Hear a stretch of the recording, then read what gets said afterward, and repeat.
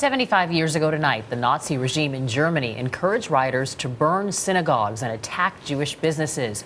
At least 91 Jews died. The incident is known as the Night of Broken Glass, and the escalation of attacks on Jews by Nazis led to the Holocaust. Now there's been a major discovery of more than 1,000 pieces of art looted by the Nazis. Many of the works belonged to Jews. Elizabeth Palmer has more. It was a treasure trove of modern masterpieces by the likes of Matisse, Chagall, Otto Dix. Now in the hands of German prosecutors, for decades it had lain hidden here inside a nondescript Munich apartment.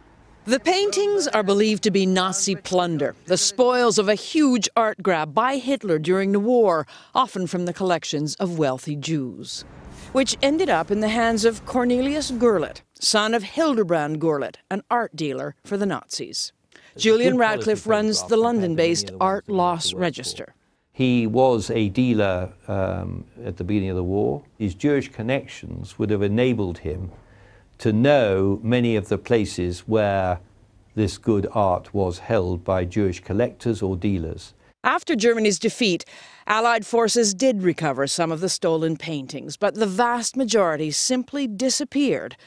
Until now, when a tax investigation of Cornelius Gurlitt by German authorities led them to more than 1,000 precious works believed lost in the chaos and ruins of World War II.